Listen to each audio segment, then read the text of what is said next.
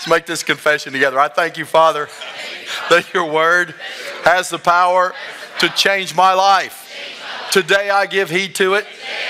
I allow it to go into my ears, then into my mind, and then into my spirit.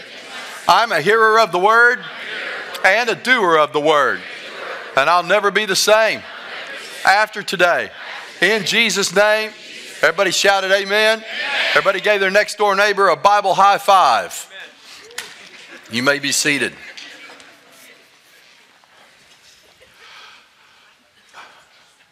The announcement right off the bat, right here as we begin this message, is that this message is unashamedly and unapologetically about money. Amen. We are going to talk about money this morning. We're going to talk about giving. And Luke chapter 6 verse 38 that I had you turn to says, "Give, and it will be given to you. Good measure, pressed down, shaken together, and running over will be put into your bosom. For with the same measure that you use, it will be measured back to you." And I need to clarify something here in the actual Greek language. The word bosom here does not mean what's in your mind. I probably need to fix that.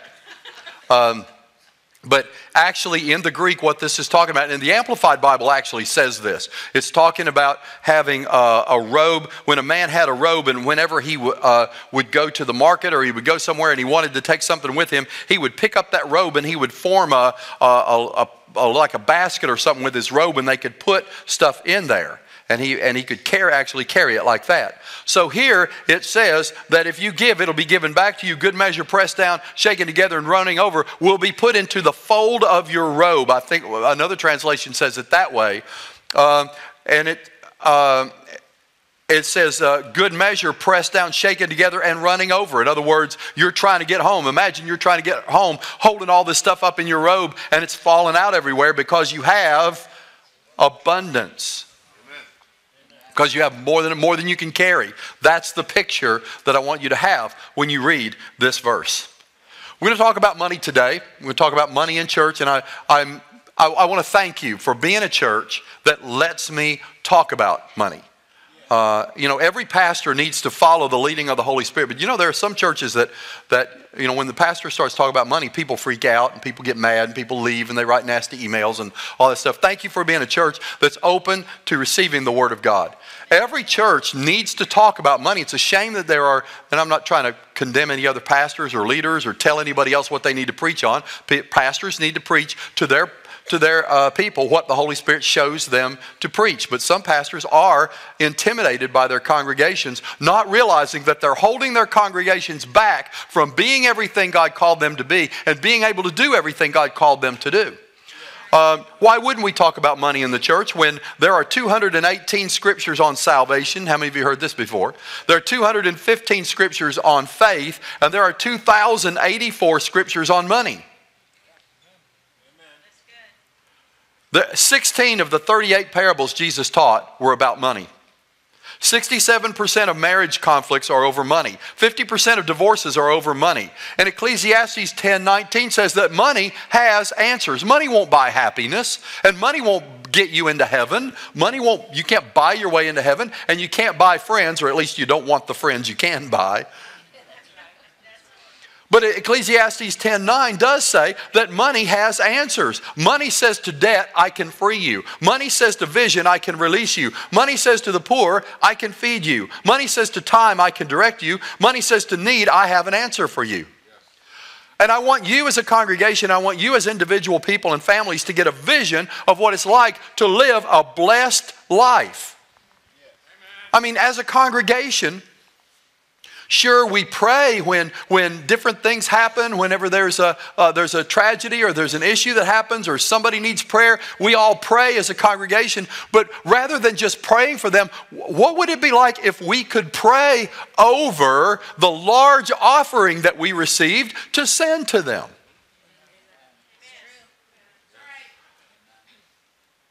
I'm talking about having 100 families in here that could very easily give $1,000 apiece to alleviate a need. I'm trying to get you to get a vision of what it's like to lead a blessed life, that you can spend a part of your time in the morning with God rather than praying and asking God to help you figure out how you're going to pay your bills and get through the week this week, that instead we're asking God to reveal to us what to do with the extra abundance that we have and who to sow that to. Amen. Living a blessed life. Everybody wants to hear about a blessed life, and everybody wants to live a blessed life. It's just that not many people want to talk about money in church.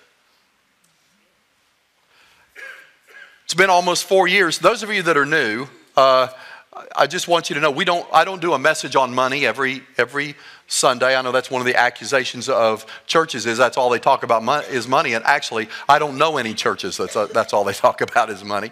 It just maybe God's trying to speak to you if every time you go to a church they talk about money. I shouldn't have said that. I apologize already. I'm already in trouble. But it's been almost 4 years since I've done a Sunday morning series on money. And so, but I think with 2,000 scriptures on money as opposed to 2,000, every Sunday we give an invitation for people to come to salvation. And there are only 218 scriptures in the Bible about it. Okay. So we don't preach about money all the time, but this morning I am. And we're going to talk about it. Jeremiah chapter 23 verse 1, up on the screen here, really talks about why pastors need to talk about money in their churches. Jeremiah chapter 23 says, woe to the shepherds. And that word shepherds in the Hebrew, it actually means pastors. It's talking about pastors here. Woe to the pastors who destroy and scatter the sheep of my pasture, says the Lord. Therefore, thus says the Lord God of Israel against the pastors who feed my people. You have scattered my flock, driven them away, and not attended to them. Behold, I will attend to you for the evil of your doing, says the Lord. But I will gather the remnant of my flock out of all the countries where I have driven them, and bring them back into their folds, and they shall be fruitful and increase. And now, he begins to describe what should have been done. He says, woe to you pastors, because you scattered my sheep. Instead, you should have been doing this. And here's what they should have been doing. First of all, I will set up pastors over them who will feed them, and they shall fear no more. In other words, pastors are responsible to alleviate fear in their congregations, nor be dismayed. Dismay is confusion, discouragement, and brokenness, and that pastors are to alleviate confusion, discouragement and brokenness in their congregations. And then thirdly, nor shall they be lacking, says the Lord. In other words, pastors who are good pastors, who don't scatter the sheep, but are rather the pastors that God has set in place, are going to deal with the situation of lack in the body of Christ. Now, everybody wants pastors to deal with the situation of lack in their life. They just don't want them to talk about money. First service laughed at that. You're like, okay. Yeah, Pastor Steve, show me how I can deal with the situation of lack, but don't talk about money in church. I don't want to talk about money in the church, but do help me figure this out. And so I love you enough to tell you the truth, that can't happen. If we're going to talk about lack and we're going to deal with lack and we're going to alleviate lack, the thing we must do is talk about money and what the Bible says about money. So thank you for being a church that allows me to be open, honest, and straightforward about money. After all, how many of you are working 40 hours, 50 hours, 60 hours a week trying to make ends meet, and then you come to church and we can't worship because we're trying to figure out how we're going to get everything together and how we're going to be able to take care of everything? There's a better way. And I want to talk to you about that today. I want to talk with you about understanding giving. 8 things you need to understand about giving. You see, we need to understand giving. Luke 6:38 says, let me read this to you out of the New Living Bible. Luke 6:38 says, give and you will receive. Your gift will return to you in full. Pressed down, shaken together to make room for more, running over and poured into your lap. See, there that is in the New Living Translation. The amount you give will determine the amount you get back. New Living Bible, Luke 6:38. So if giving determines what our harvest is going to be or what we're going to get back, then we should talk about this in church. Everybody ready? Everybody uncomfortable? Everybody comfortable? Everybody okay? Comfortable or uncomfortable? We're going in. 8 things we need to understand about giving. Number 1, tithes and offerings are not the same. And that's why this morning I did the illustration that I did. What I did was we received the tithe. I didn't want any offerings in that, just the tithe. Because what we just did is, for everyone that tithed, what you just did, according to Malachi chapter 3, verse 8. In fact, if we turn there, it says that Malachi 3:8, will a man rob God? Yet you have robbed me. But you say, in what way have we robbed you? In tithes and, everybody say and. Tithes and offerings. You are cursed with a curse, for you have robbed me, even this whole nation. This does not say that if you don't tithe, God's going to curse you. It's not what that means. What that says is there is already a curse on the earth. We talked about that when we talked about tithing. It's already there. And so the tithe removes the curse off of the other 90% so that God's blessing is on it. Bring all the tithes into the storehouse, that there may be food in my house, and try me or prove me now in this, says the Lord, if I will not open for you the windows of heaven and pour out for you such blessing, there will not be room enough to receive it. So we see 2 things happening here. We see the windows of heaven open. We see heaven open. Everybody say heaven open. We see heaven open, and then we see blessings being poured out. And so tithes and offerings are not the same. What some of us do is we take an offering envelope, and on the top line where it says tithe, we write $100 and put it in. Or we write $55 and put it in. And so what a lot of us are not used to doing is asking ourselves, how much tithe and how much offering am I putting in? And does that really make a difference? I mean, as long as the church gets it, does it really make a difference? It makes a difference to you, and it makes a difference to God. It doesn't make any difference to me, because, you can put whatever you put in the offering bucket, we're happy with. I mean, you put $100 in there, and we go, oh, wow, praise God, $100. But God knows what He's blessed you with. But for us, He knows what's tithe and what's offering. We don't. We'll take anything. To quote John Avanzini, we'll take a ham sandwich. If it's wrapped up good, we'll eat it for lunch after the service. We'll take anything you put in there. So it's not an issue for us. The question is for you, because this says that when you tithe, heaven opens over you, and then what you give in offerings determines what comes through that window. Not every scripture in the Bible is about tithing, and not every scripture in the Bible is about offerings. Every scripture in the Bible about financial giving is one or the other. And the scriptures that are about tithing deal with a set amount. You see, the tithe is the same for everybody. The tithe is the same for you as it is for you, as it is for you, as it is for you. It's not something that we decide. The tithe is the first 10% of our income that we give into the local church. That's the tithe. It's the same. There's not a, depending on how much you give, you're gonna be blessed back. That's not the tithe. The tithe is the same for everybody. But then, when it comes to the blessing being poured out, that has to do with the offering part. Hence, Luke 6:38 that we just read, that says, give, and it will be given to you, good measure, pressed down, shaken together, and running over. With the same measure that you give, it will be given back to you again. You see, that's not talking about tithing, because it's talking about you deciding which measure you're going to use. Which measure are you going to use when you give? That's right.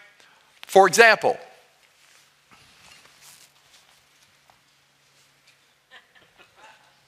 if this is the measure that you use, we're not talking about tithing, okay? The tithe is already done. We already tithed. Everybody got that? Heaven is open over this congregation right now.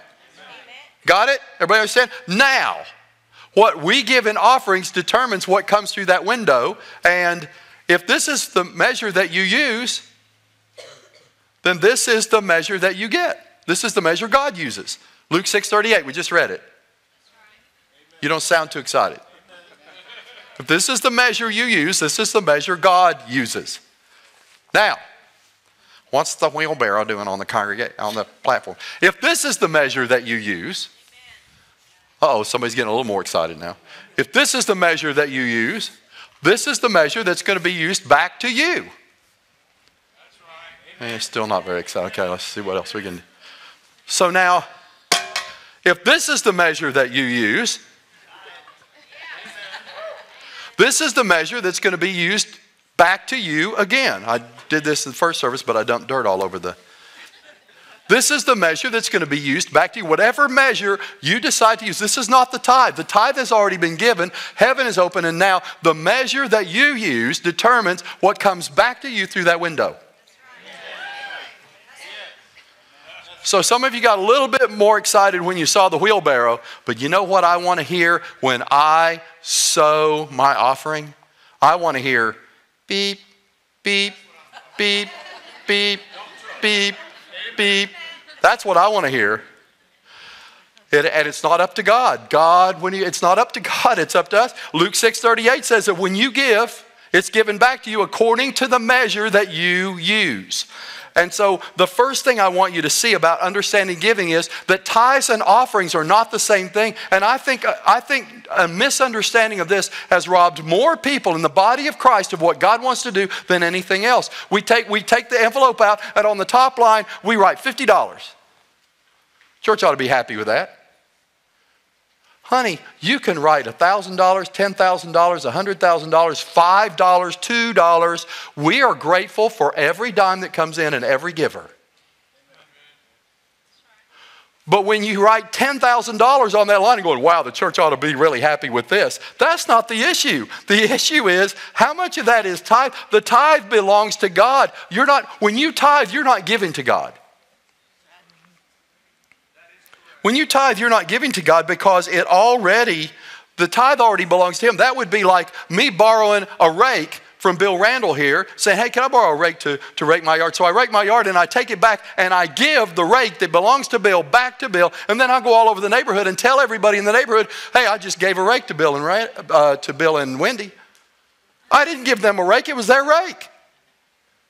Hello, somebody. I had it. I gave it back to them. And so when we tithe, the Bible says, we've covered that the last 2 weeks, the tithe is holy and it belongs to God. And so when we tithe, we're going, wow, I tithe. God must be really happy. God's saying, no, it's about time you returned my rake.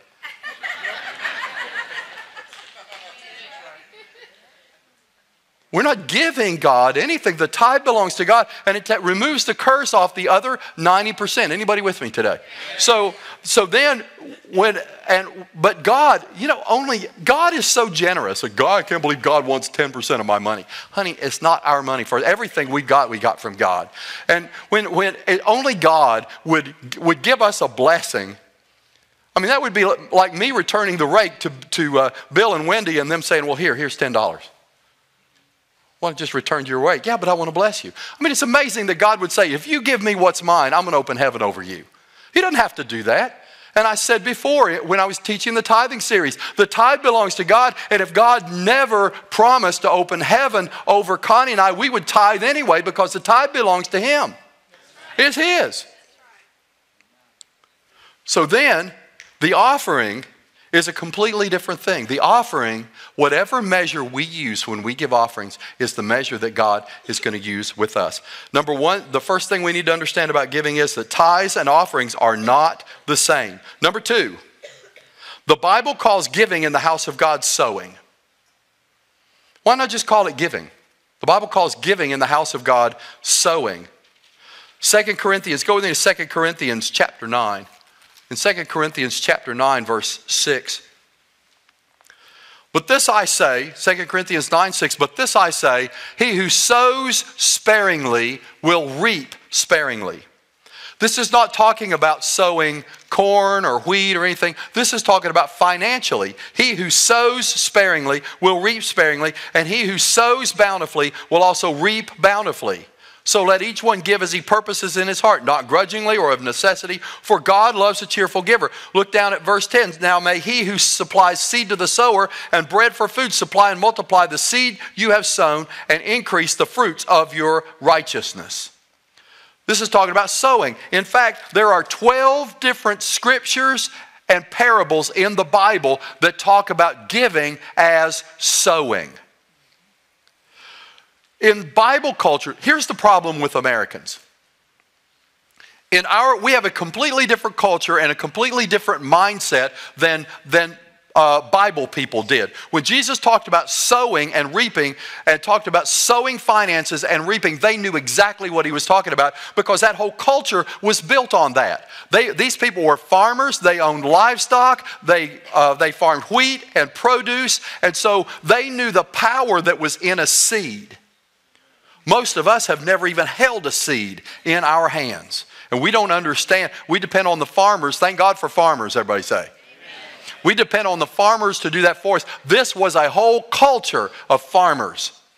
And so when they took that seed, and when Jesus said, when you take that and you sow it, it's going to produce a harvest, they understood it. Us, we have a completely different mindset here.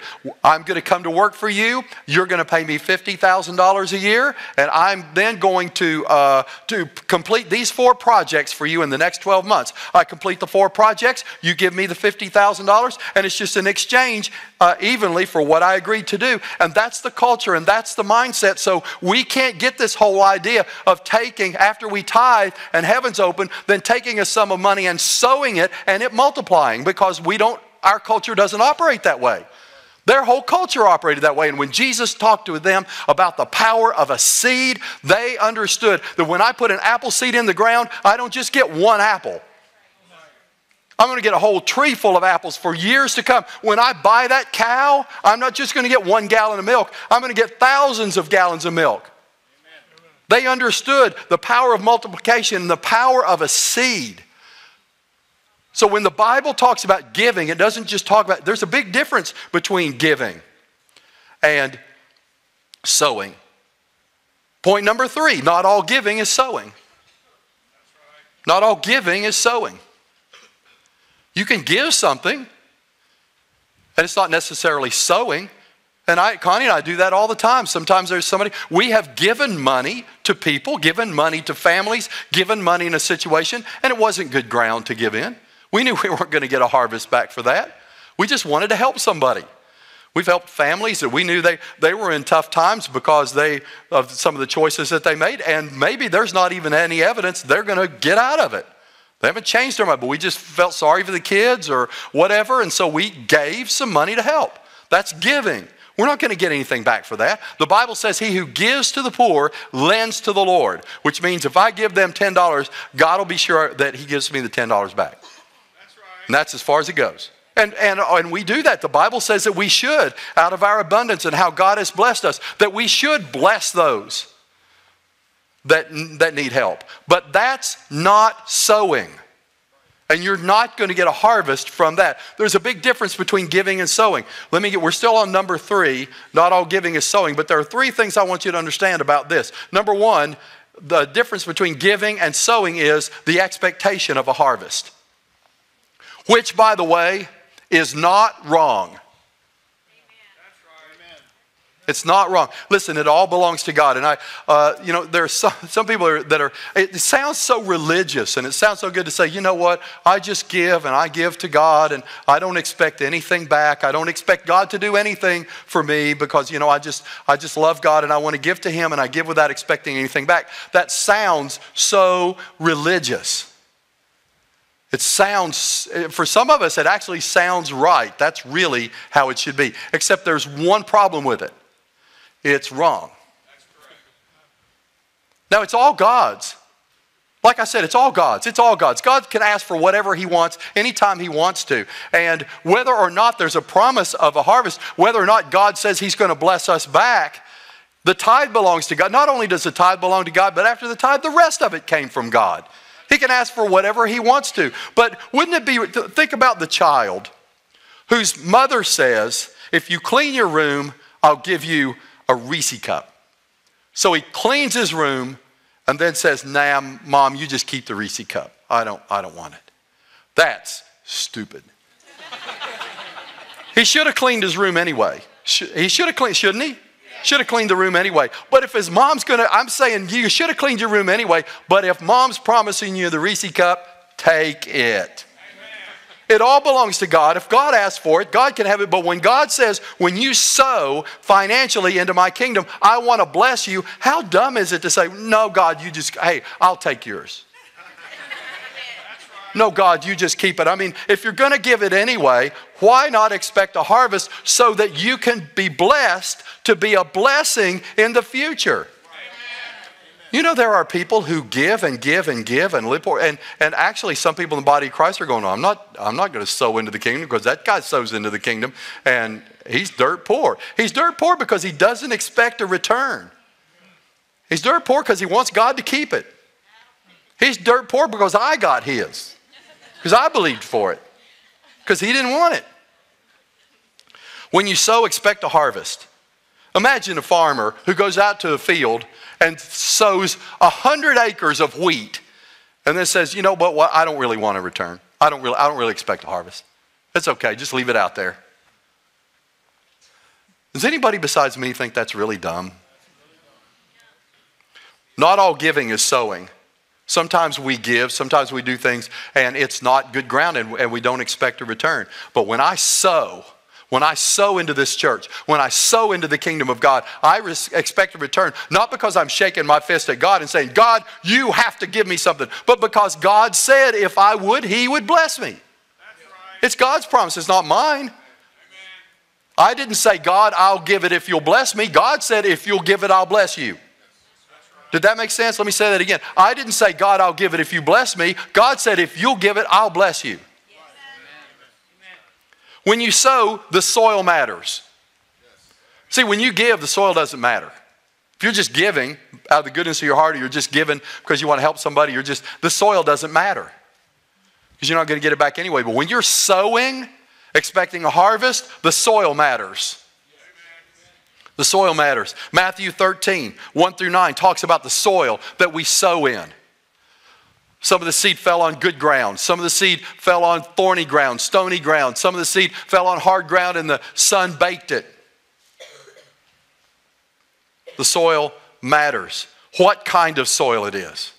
So you want to be sure that where you're sowing is good ground, that it produces a harvest. Does it produce a harvest for other people? Can you see the fruit of the gospel? Can you see the fruit of the kingdom of God in the soil that you're sowing in? And by the way, I'm just going to walk out on the water right now and say this. Just take a deep breath. Where you sow is important. And some people are sowing in a different field than they expect a harvest in.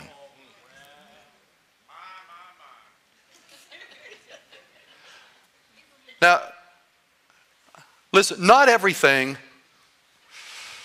this is on live stream, isn't it? Let's just say it anyway. Not everything on Christian television is good for you.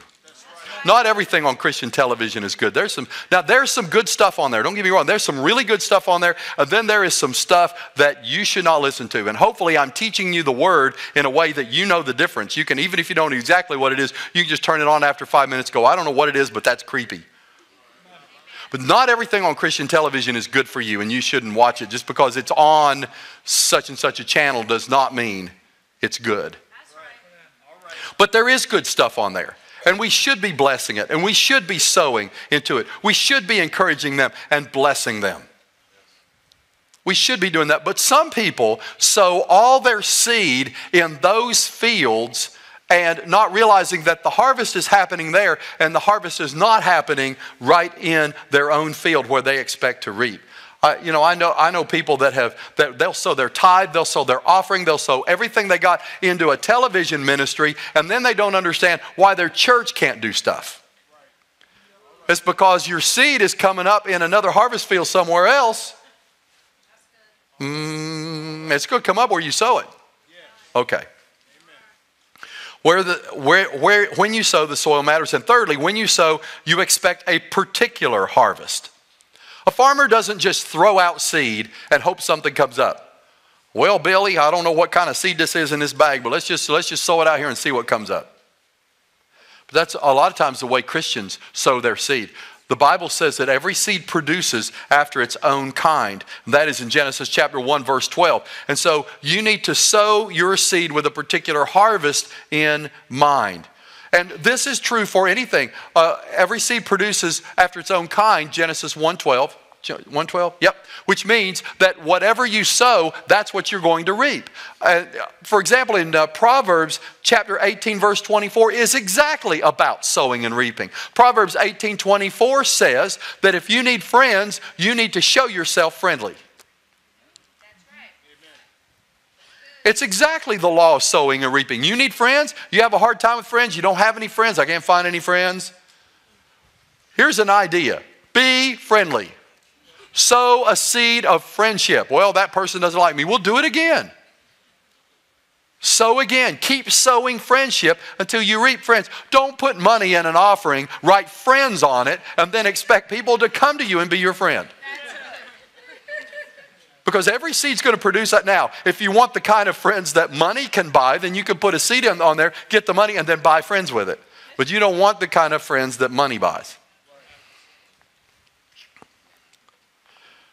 A carpool. I talked to a lady one time that I wish I could find somebody in my neighborhood to carpool with me. Everybody's going to school, but nobody will carpool with me. And I said, well, why don't you go around the neighborhood and offer to take the kids to school yourself? Sow a seed. Sow. You want somebody to open doors of opportunity for you in business? Sow a seed of opportunity. Nobody will open any doors of opportunity. You open some doors of opportunity to people that need the doors that you can open. The Bible says that every seed produces after its own kind. But remember this, Ecclesiastes 10:9 says that money has answers. And so when you sow money, oftentimes people will sow money, and you should. It's fine. You need a car, you sow an offering, you write car on it. The chances are you're not going to get the car. The chances are you're going to get the money to buy the car because every seed produces after its own kind. I'm not saying it's impossible to reap a car. Actually, that happened to our daughter. Our daughter sowed money and reaped a car, so it can happen. But that's kind of like a, never mind. It's like a wild seed getting into the, you're sowing broccoli, and then where'd that corn stalk come from? Well, the seed was in there. You think about that on your way home. So, whatever it is that you need to receive from God, realize that money almost all the time is the answer to that. And that when we sow money, we reap the finances that we need to do that. So number 3, not all giving is sowing. Number 4, don't wait until you need a harvest to sow a seed. I see this happen so many times. People go, I need this by Friday. And so they want to run here on Sunday and sow a seed, hoping that something miraculous happens between now and Friday. Not realizing that in Genesis chapter 8, verse 22, it says, as long as the earth remains, seed time and harvest will not cease from the earth. In other words, there's seed time and there's harvest. And seed time and harvest are generally, as a rule, not a week apart. If a farmer waits till he wants the crop to sow the seed, he's going to be hungry for anywhere from 60 to 75 days. For that seed to germinate, for that seed to come up, for it to sprout, come up, make a stalk, make an ear, corn in the ear, corn ripens, you can eat it. Most corn 60 to 75 days, I think. He's going to be hungry if he sows it the week he wants it. But I see Christians do that all the time. Instead of being sensitive and realizing that you can sow and God will bless you back on every wave. You can sow for your future. This is why you're sitting in a church service and you don't particularly need anything. You're not particularly looking for anything. You don't particularly have any needs. But the Holy Spirit speaks to you and He says, I want you to sow this. You got to be kidding. No, I want you to sow this. Get behind me, Satan. I want you to sow this. Because He sees down the road what's getting ready to come. It's a big thing, takes a big seed, but we don't have the vision to see what's coming. So we ignore that voice, then we get there and we go, I wish I had that. It's just right here, it's right within my grasp.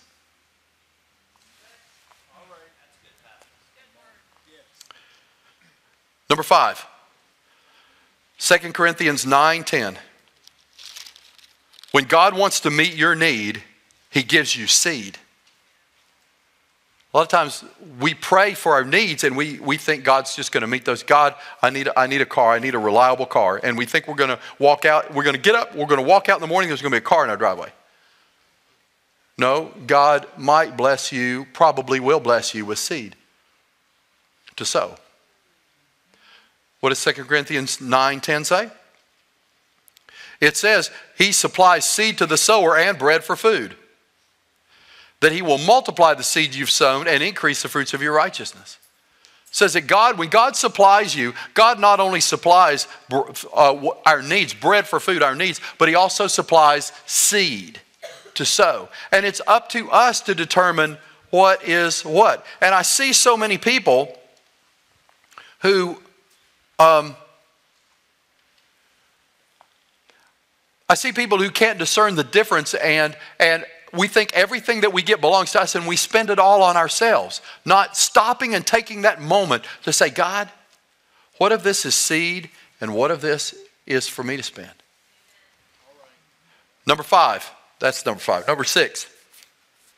2 Corinthians 9:6 says, he who sows sparingly will reap sparingly, and he who sows bountifully will reap bountifully. Is everybody okay? It's awful quiet in here. Everybody all right? 2 Corinthians 9:6.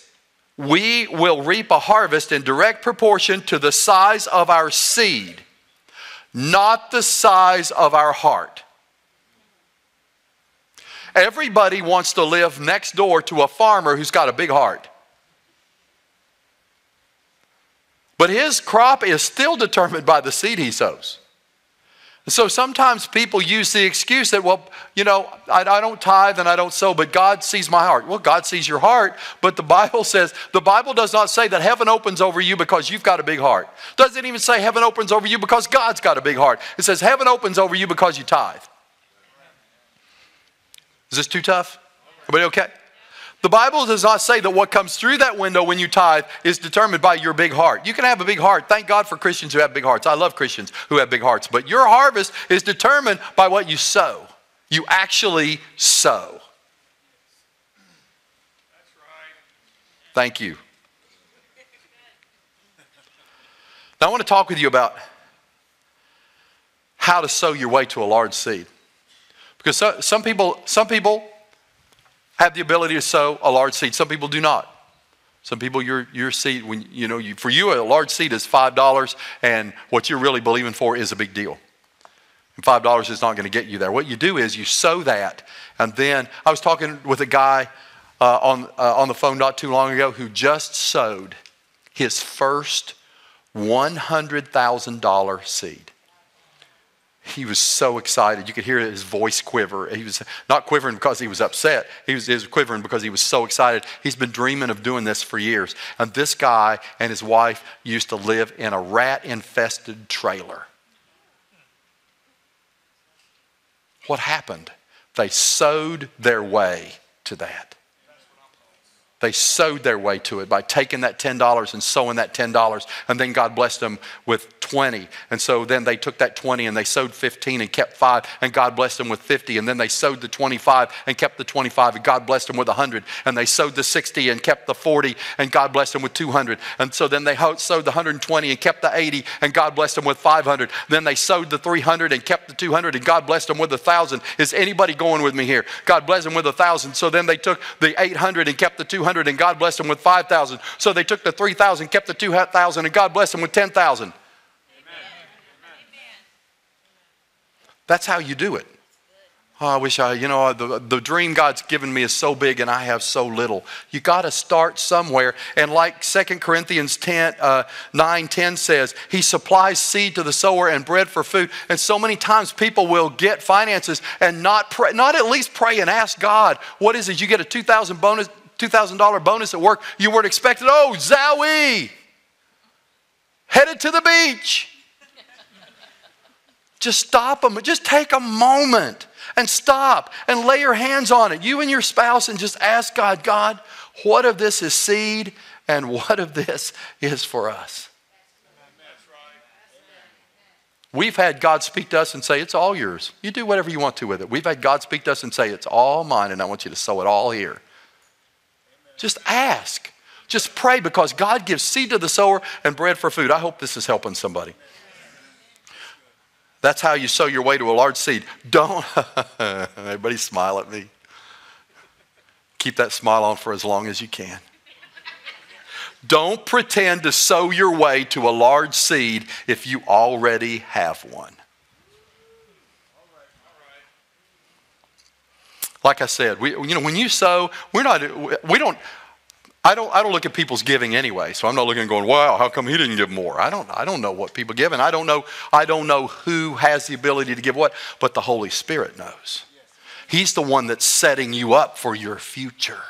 He knows. We'll tell you, we're happy with anything. We're happy with the $5, the $500, the $5,000, $50,000. We're happy with all of it. We appreciate every giver. But sometimes when people hear me talking about starting small, starting with $5, starting with $10 and giving their way up, then sometimes people go, you know what, that's what I'm going to do. I'm going to start today and I'm going to give this $10. And the Holy Spirit's saying, you know what you've got back there that you need to be sowing. Now I'm going to start with $10 and I'll sow my way. And he's saying, you've already got the seed that you need. That's right. Amen. Sometimes I've seen people try to pretend they don't have the seed that the Holy Spirit wants them to sow. Here again, don't anybody give, I'm just the messenger. I don't have any idea what anybody's situation is. But what I'm saying is that oftentimes people will pretend. You don't have to pretend to us because we're not after your money. That's right. You don't have to pretend to me. You don't have to pretend to anybody in this church about what you give, what you don't give. It's all God's. And people need to give according to what they purpose in their heart. What's a large seed to one is a small seed to another. It depends on the harvest you're expecting. So what's a small seed to one person can be a really, really large seed to somebody else. Number 7. Whatever seed we hold on to and do not sow, that seed will not multiply. While it is in your possession, it is the most it will ever be. So whatever seed you have, as long as it stays there, I can have a whole wheelbarrow full of seed here. But as long as it stays in the wheelbarrow, it's just seed. That's a lot of seed, but it's not producing anything because it's still in the wheelbarrow. In order for the seed to produce a harvest, you have to what? You have to what? You have to what? Everybody say you have to sow it. You have to sow it if you want to reap a harvest. While it's in your possession, it's the most it will ever be. And then number 8. Whatever good thing you cause to happen in the house of God, God will cause it to happen in your house. Ephesians 6:8. What is happening in the house of God? What's happening in the church that you go to? What is God? Is there abundance in the house? If there's abundance in this house, there'll be abundance in your house. If the needs of this house are met, the needs of your house will be met. If abundance is overflowing in this house, abundance will be overflowing in your house. Whatever you cause to happen for the house of God, God will cause it to happen for your house. So that's why I don't, from time to time we have done it, but I really don't like going to the congregation. I've been to churches where every 2 weeks it was, we need this and we need that. And we need to buy one of these. How many people will help us buy one of those? We need to do that. And from time to time, if there are needs, people in the congregation have asked me, my goodness, if you need this, just tell us. We'd like to sow toward it. So we do that from time to time. But I really would like to get the congregation. I've seen congregations so dependent on that they don't ever sow into the house of God until a need is presented. That's when they do it. I want to get us past the need mentality to the abundance mentality where people aren't just sitting there going, well, whenever the church needs something, I guess they'll tell us. No, I want to get us to the mentality that we're sure the church has abundance and whatever they need, they'll take care of it. Hello. I believe in a church of abundance, not a church of now we need a roof on this, and now we need carpet for this, and now we need to do this, and now we need to do that. Whatever good thing you cause to happen in the house of God, God will cause to happen in your house. What is it you need to happen in your house? What is it that you need for God to do? How is it that you need God to bless you? What's your vision? What's in your future? What is it that you want to see God manifest in your future? And what have you sown toward it? I'm not asking you now if you're a tither. I'm asking you, what have you sown toward your future? And you may not even know what your future is. That's why I have to do this all the time. I have to keep my ear to the Holy Spirit, because a lot of times I don't know what opportunities are coming, what situations are coming down the pike. And so I have to keep my ear to the Spirit. When He says, do this, sow this, give this, do this. I used to ask why. I stopped asking that after several times of not getting a why. It's just, your future, you can't process the future. You just be obedient in the seed. The future will open itself up. So right now, we tithed. There's a reason why I did that, and that's because I wanted you to understand the difference between the tithe and the offering and how they work. We already received the tithe. Heaven is open over this congregation. Hello? And so now we're going to receive an offering. And I got 4 questions I want to ask you about this offering. Number 1, and I want everybody to look at me. Don't anybody get an envelope. I want everybody to look at me. I want to ask you 4 questions. Number 1, what will I sow today that will determine what comes to me from an open heaven? Number 2, what measure will I use today that is the same measure God will use? Number 3, what am I going to cause to happen in the house of God today that God then is going to cause to happen in my house? And number 4, what am I going to name my seed? So I want to ask everyone to get an envelope. I don't want you to write anything on it yet. I want everybody just to get an envelope. I want you to hold it in your hands, and I just want us to pray. Can you bring me an envelope, Katie? Thank you. I want us to pray over this offering right now. Let's just pray. Heavenly Father, we thank you for this opportunity to sow in the house of God. We know that Galatians says that we're not to be deceived, that you will not be mocked, that whatever we sow, that's what we're going to reap. So today, we commit ourselves to sow toward our future. Holy Spirit, we're listening to you. We're attentive to your voice. And if you show us what to give, we commit ourselves to be obedient to you. If we don't particularly hear anything, we still know what our future is, and we have a desire in our heart to sow toward that future. And Colossians says that you work in the desires of our heart. So today, we're committing ourselves to sow a seed toward our future. A seed that will determine what comes out of that open heaven. A seed that will determine the measure that you use to give back to me again. That what I cause to happen in the house of God today is what you're going to cause to happen in my house. Thank you for this opportunity. Thank you. Thank you for this opportunity. In Jesus' name, amen.